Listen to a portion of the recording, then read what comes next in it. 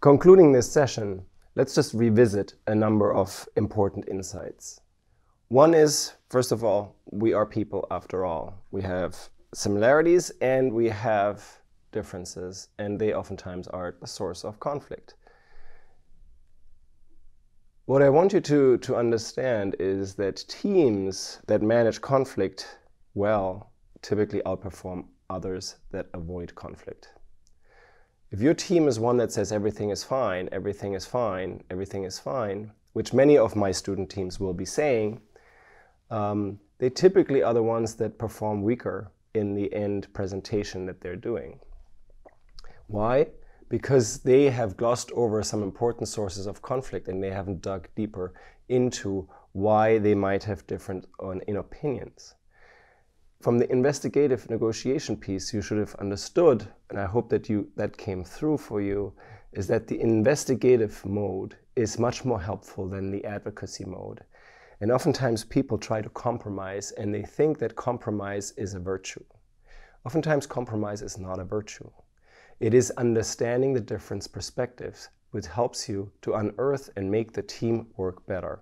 It's trying to understand where people are coming from. And oftentimes also in teams, creating an atmosphere where psychological safety is there, where people can voice differences in opinions, and where they feel comfortable taking different perspectives, maybe just for the sake of it.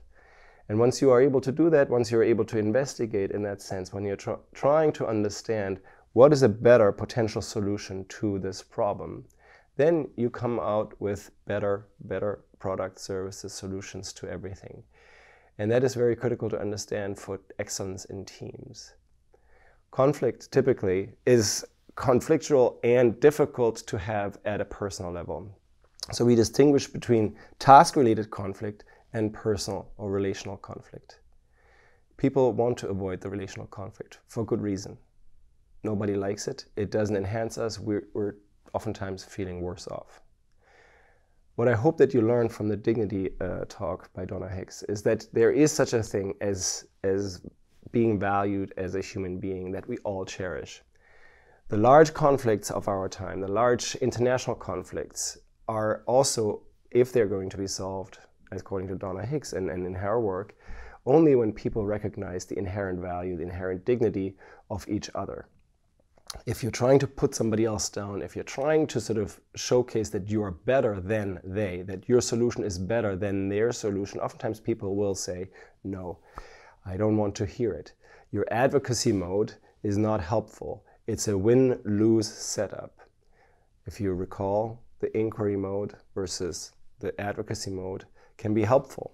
And it's not a natural way to be. It's not a natural way of having team conversations. It's actually an unnatural way. And that's what I'm hoping that you can learn, because what is unnatural in some way and works better is something that we can learn.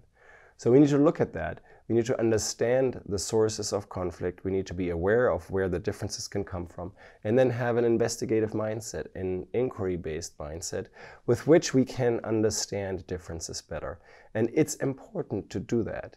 It's not a bad thing. Conflict resolution is a good thing. Conflict is a good thing. In fact, conflict is neutral. It just happens all the time. We make it either bad or good. The biggest problem for teams and organizations in terms of perceiving and achieving excellence is that the teams that are mediocre are typically the ones that avoid conflict. The teams that are excellent are trying to understand the sources of conflict and then address them.